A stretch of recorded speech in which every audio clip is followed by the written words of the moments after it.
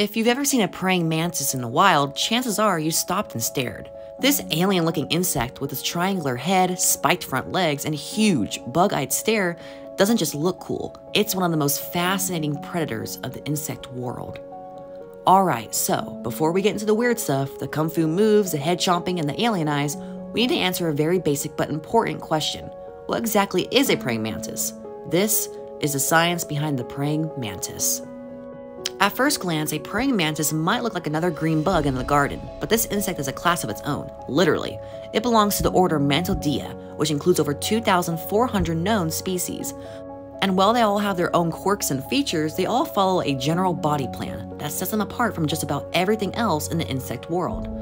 But here's the thing, don't lump them with grasshoppers or walking sticks. Praying mantises may look a little bit like those guys, but genetically, they're a totally separate order. Their closest relatives are actually cockroaches and termites. That's right, this elegant, stealthy killer is a distant cousin to your kitchen cockroach. Evolution sure works in mysterious ways. Praying mantises are mostly found in warm climates. They dominate tropical and subtropical regions, especially in Africa, Asia, and South America, but you can find them in parts of Europe and North America. These insects are actually incredibly adaptable. You'll find them in gardens, meadows, forests, farms, deserts, and even urban areas. As long as there's prey and some cover, a mantis can thrive. Some species are canopy dwellers, others stay low among grass or leaf litter. And the most outrageous ones hang out among flowers, pretending to be petals, which, yes, we'll get into. Praying mantises go through a process called incomplete metamorphism. Unlike butterflies or beetles, which go through the larvae, pupa, adult transition, mantises skip the whole cocoon thing. Here's how it works. The female lays a foamy, protective case called the ootheca, which hardens and protects the developing embryos inside. Each ootheca can hold 50 to 400 eggs, depending on the species. When it's time to hatch, usually after a few weeks or even months, the baby mantises emerge as nymphs. Now, this is where it gets intense. The nymphs look like tiny, wingless versions of the adult, but there's no friendly nursery. These newborns are often cannibalistic.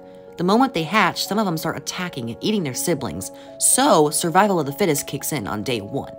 If you thought sibling rivalry was bad in your house, imagine hatching next to someone who wants to try to eat you for breakfast.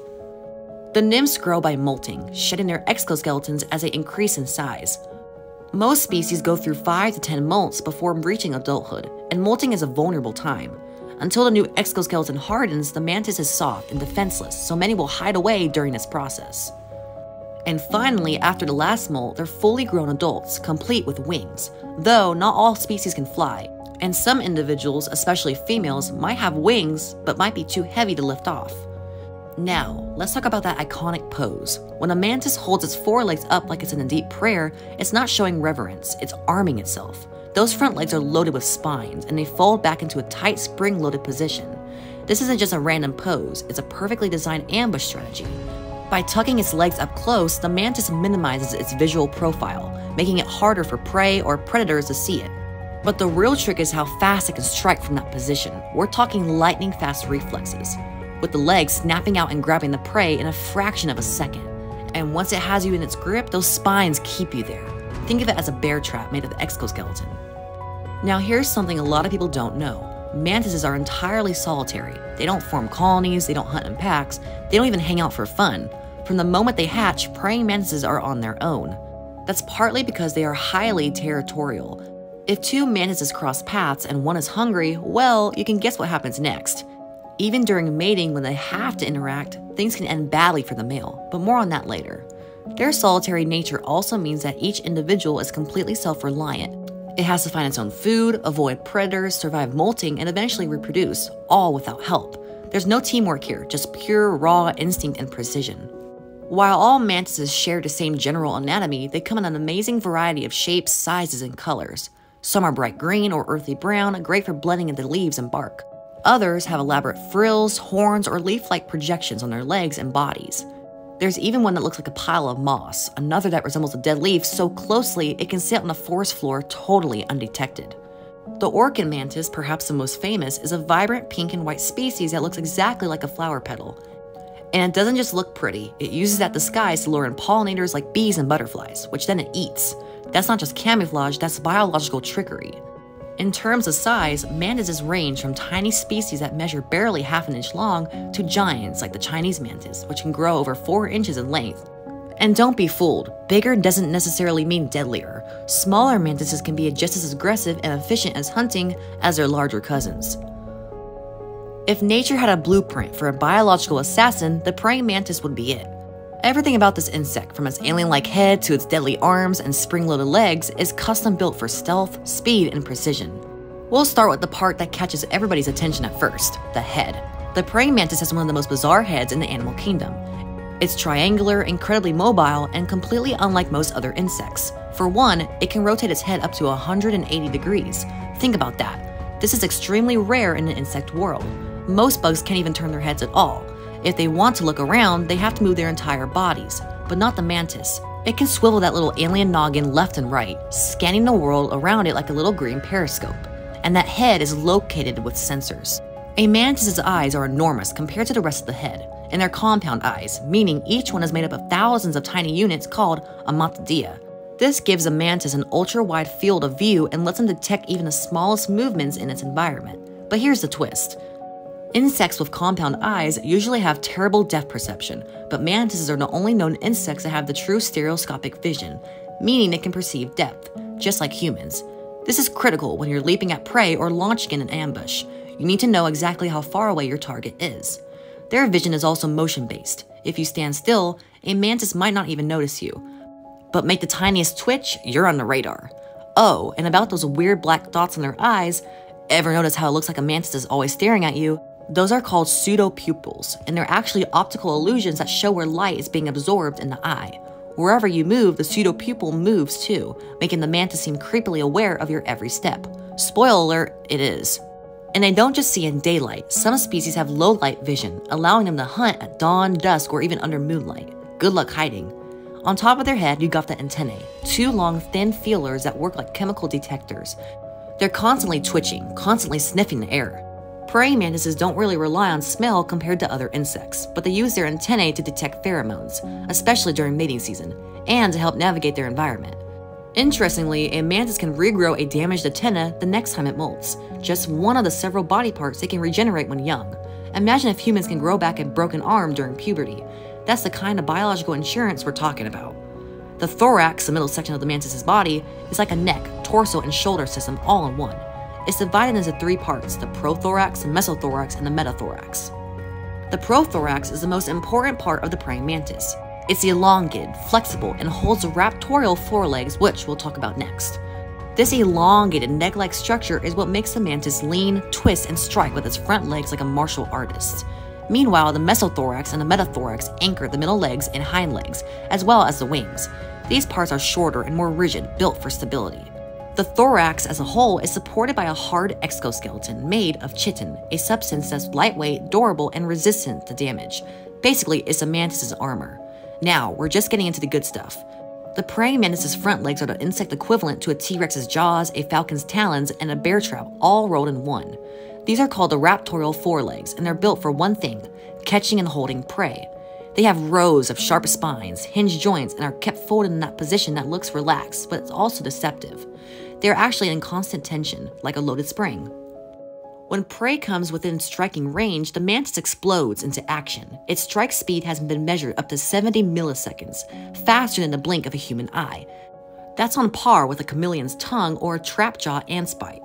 Once the mantis grabs its prey, it uses those spines to lock it into place, preventing any escape. The legs don't crush, the spines do the work by piercing and pinning the prey's body. And it's not uncommon for a mantis to begin eating its prey alive, starting with the head or legs to immobilize it. Brutal? Yes. Effective? Also yes. The middle and back legs are also less flashy but still important. They're long and jointed, designed for stability, not speed. A mantis doesn't just sprint across the ground like an ant or beetle. Instead, it uses a kind of swaying, calculated step that mimics the movement of wind-blown leaves. This allows it to get closer to prey without being detected. Some species also use these legs to leap, especially during the nymph stage. They don't jump like fleas, but they can launch themselves short distances with impressive accuracy, a handy trick when avoiding predators or closing in on prey.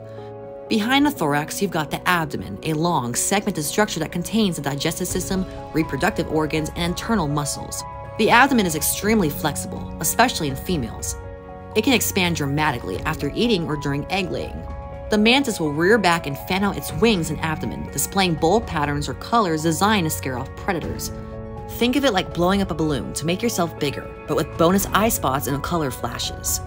Some species can even vibrate their abdomen rapidly, producing a faint buzzing sound when threatened. It's not loud, but it adds to the illusion that they're not to be messed with.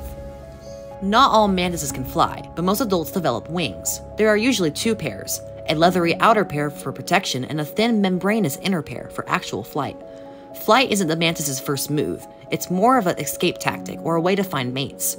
Females tend to be heavier and less agile in the air, while males are lighter and more capable flyers. In fact, during mating season, males often travel long distances to find a mate, relying on their wings to get there safely and quickly, before they get eaten.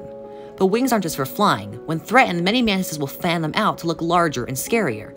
Some species have bright eye spots or bold colors on their wings that appear suddenly, startling would-be predators. Now that we know what the praying mantis is made of, it's time to watch it in action. Because when it comes to hunting, this insect isn't just efficient, it's downright terrifying. Stealth, speed, patience, and brutal technique are all part of the playbook. Let's start at the beginning of the hunt, when the mantis locks in on a target. Unlike spiders or ants, praying mantises don't build traps or hunt in teams. They're ambush predators, and they perfected the art of stillness. Once a mantis spots a potential meal, be it a cricket, grasshopper, moth, or even a small lizard, it doesn't rush in. Instead, it freezes.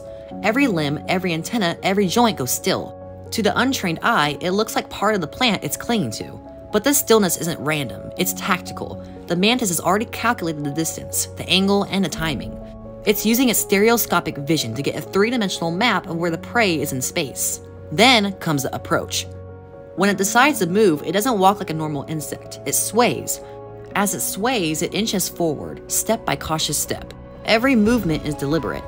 This isn't trial and error, it's a calculated maneuver. If the prey twitches, the mantis stops. If the wind picks up, it sways more dramatically to stay in sync with the environment. This creeping phase can last minutes, sometimes longer, especially if the target is skittish. But the mantis has patience. It will wait until it's within a striking distance, typically just a few centimeters away, and then, boom. A praying mantis strike happens so fast you can't see it with the naked eye. Scientists have had to use high-speed cameras just to understand what's going on. Number 1, the mantis unfolds its forelegs, which have been tucked in like switchblades. Number 2, it thrusts them forward, hitting the prey with the spiky edges. Number 3, the spines on the legs snap shut, locking around the prey's body. And lastly, number 4, the legs retract, pulling the prey towards the mouth. All this happens in less time than it takes to blink, around 50 to 70 milliseconds, as I mentioned earlier. And once the prey is caught, it's over. Most victims don't even realize they've been grabbed until they're halfway down the mantis's throat. The praying mantis doesn't waste time with ceremony. Once the prey is secured, it starts eating immediately, often while the victim is still alive. Depending on the size and species, the mantis might go for the head first, silencing any movement or resistance. Then it works the way down the body, using sharp mandibles to chew through exoskeleton, muscle, and organ tissue. The chewing is loud, at least on a microscopic level. If you were the size of a cricket, the sound of a mantis eating would be like someone ripping apart a turkey with pliers. And they are methodical eaters.